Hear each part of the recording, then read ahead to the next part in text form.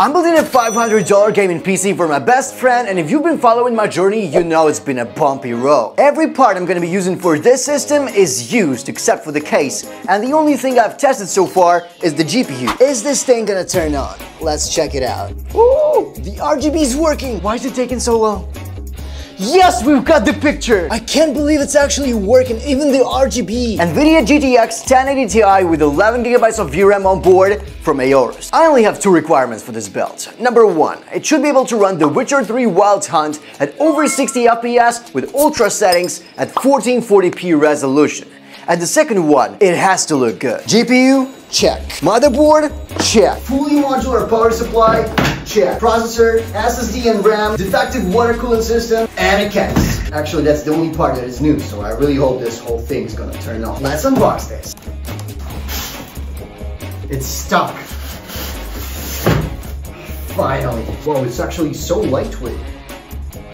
And it's so small. Guys, place your bets. Do you think this graphics card gonna fit? The only reason I picked up this case is because you can actually open this side window. Not just take it off, but literally open it. Like this. I really hope my best friend's gonna love it. I've actually seen a lot of complaints online about this case not being able to fit an ATX form factor motherboard and an ATX form factor power supply. Our motherboard is actually a micro ATX form factor, so it should fit just fine. Let's start with the CPU. This is an AMD Ryzen 5 5600 processor, and it actually looks brand new. Aligning the arrow.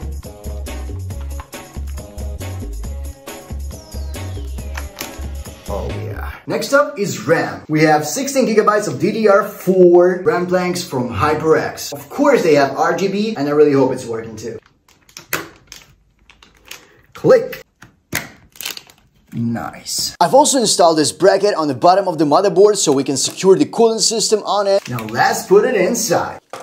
I screwed it with a couple of screws, and now that the motherboard is secured, it's time to install the cooling system. But before that, I gotta show you this footage. So every part for a $500 gaming PC came in. I've installed the CPU, RAM, and everything was going perfectly fine. But then they ran into another issue with this Amosite cooling system. You see this little clip here? So the water block goes here, right on the CPU. And this thing is used to secure it. Something like this. And the other one should have gone right here on the opposite side. Yes, the seller only included one of these. I searched for 3 hours for this little thing on the internet and I couldn't find it anywhere. But that's not the end of the story. Before buying this cooling system, I double checked the specs. It should be able to fit in this case. But I'll be damned. They moved this control panel and the button way too far to the middle of the case. They should have put him an inch to the front. I really thought I was gonna finish building this system today, but building a PC out of used parts, it actually feels like gambling. Anyway, I've ordered another cooling system that is twice as small, so it should fit this case perfectly, and it's arriving tomorrow. I'm not gonna tell you what system exactly I've ordered, but for that price, it's illegal. Summarizing all that's been said, this one is too big and it only has one of two special clips that we need to secure it on the CPU. And today, this NZXT Kraken 120 came in, so I hope that this one is our savior. Alright, let's see what we've got. It still has the plastic on it. The radiator is in a great condition, no damage at all. And yeah, these are the little parts we needed for our build so desperately. I'm so happy that the guy who sold me this was trustworthy. The cooler doesn't have an RGB, but it's from NZXT, so it's 100% high quality, and I think it covers it up. This is the bracket that we need to install it on our socket, AM4. I think it should go like this. And instead of that one, this one is actually for Intel CPUs. So we're sliding this right in here. Come on, baby. Yes, I like where this is going. How do we place it? That's actually my first time installing a water cooling system, so I have no idea where the radiator should go, but I'm assuming on the back side like this. I think I'm gonna start with the water block, so let's apply the thermal paste. At that moment, I was so intensely focused on carefully attaching the water block without smearing thermal paste everywhere that I couldn't even utter a word. The tubes were so stiff and it just kept slipping off its spot. But in the end, everything worked out fine. And the water block is installed. This was my very first time, and it was so hard. Next up is the radiator. I think it should go something like this. Let's try securing it.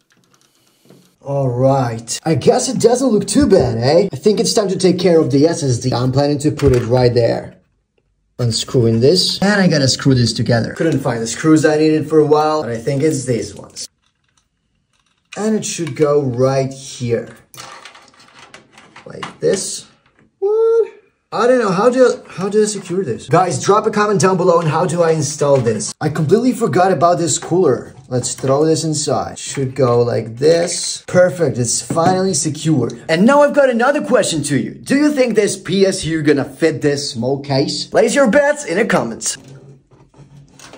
Nice. I mean, it's not perfectly aligned, but we can live with it. That's actually a pretty badass power supply for our budget. It's from Seasonic, 550 watts, and I believe it has a gold rating. So I finally plugged in all the cables, no management yet, so it looks kinda messy from behind. Also, I plugged in the SSD and put it inside of this compartment next to the power supply, because I couldn't figure out how to place it here. And the next thing we're gonna do is install the GPU. I really hope it's gonna fit into our case. Installing the GPU, plugging in the power cables.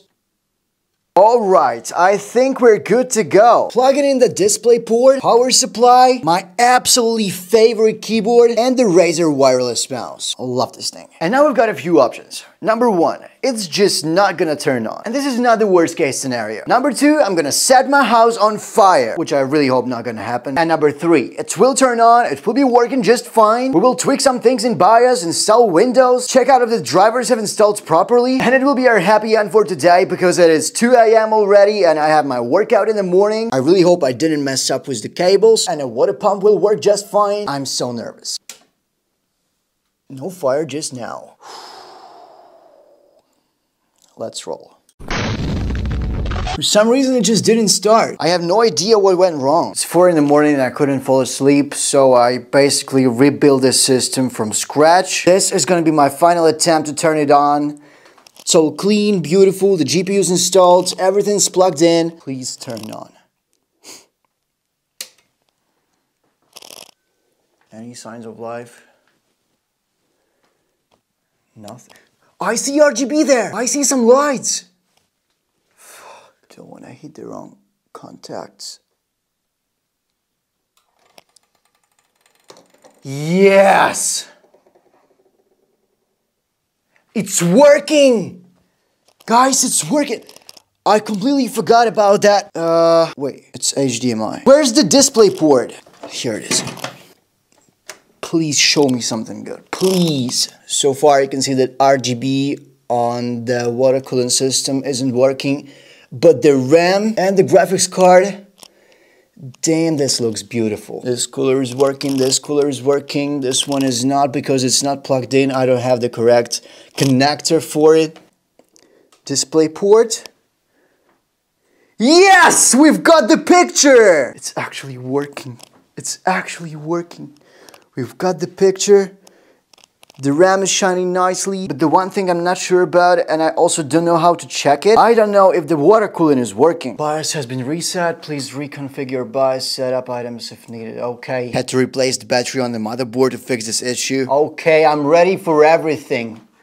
What do we have? 16 gigs of RAM, CPU temperature 32 degrees. I think this cooler is working. Actually, this motherboard doesn't support the water cooling system. So I'll literally plug the pump into the CPU fan header, and it is recommended to set that fan to maximum RPM in BIOS. So right now I'm gonna try to find that setting and I'm gonna change it. Found this setting in BIOS, set it to full speed, and I can't believe how quiet this system is. It's actually working. I have installed the drivers, a couple of games, and the PC works just fine. I know for sure that the water cooling system is working because the CPU temperatures never went beyond 55 degrees, so that's a good thing. Also, the accent color of this build is orange, and I've managed to adjust this HyperX RAM planks to orange as well, just like the GPU. So far, I have installed only 4 games, and we will test them out tomorrow. Even though it was a bumpy road, as I said at the beginning, I really enjoyed building this PC, and I hope my friend is gonna be happy about it. And the day Axe has come. Hello. Wow. Це що таке? This is your brand new gaming PC. Me and my friends have gathered at my place because one of them had a birthday. Ебать! Ого! Да, не, класс. Long story short, my best friend Dimitri was very happy about this build. He tried playing Cyberpunk 2077, Fortnite, Witcher 3, and a few other games, and the gameplay was so smooth that we couldn't believe our eyes. Микрофон, чувак, я в шоке. Such an old GPU was handling modern AAA titles at ease, with the graphics setting set to Ultra at 1440p resolution. And I was so happy that the PC that was built entirely from the used parts was working great. Support this video with a like and comment, follow for more content like this, as I have a lot of friends without gaming PCs. Let me know what you think about this system and what PC should I build next. Дякую тобі, дякую. Вообще, це просто, це... Я думав, що прям буде такий, знаєш, бабєра, а він уже такий, так стане, спокійно. Thank you guys so much for being with me during this build, and see you in the next one.